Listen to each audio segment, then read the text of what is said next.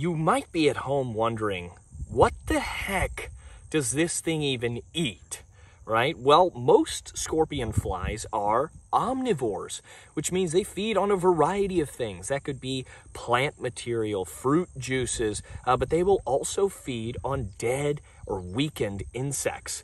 And that's actually how we're finding them out here. They are on top of these dead crickets on this little trail. And I think that what they're doing is preparing a nuptial meal. These little insects are very interesting because they will actually present the female with a nuptial meal sometimes. They've got a very elaborate mating behavior. They'll flash those beautiful striped wings, and they'll do these little dances, and they'll hypnotize and seduce their beautiful female scorpion fly. And then they'll use that lovely pincer on the end to mate with her.